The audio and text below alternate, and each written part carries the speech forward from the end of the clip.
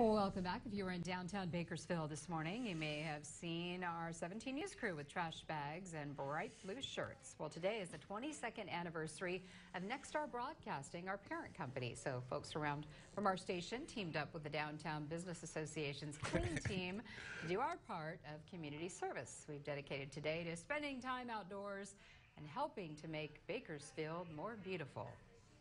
We feel like it's nice to take some time out of our day to give back to the community, help it in a little way like picking up trash. Hopefully that spurs on some, other enthusiastic people to get out there and help. That was Alex Gilman in our sales and marketing department. We hope to inspire you to partner with an organization to help the community or just grab a garbage bag and pick up trash around your neighborhood. Every little bit makes a difference. Had a couple nice emails from people who saw us out there around their properties cleaning up today. Yeah.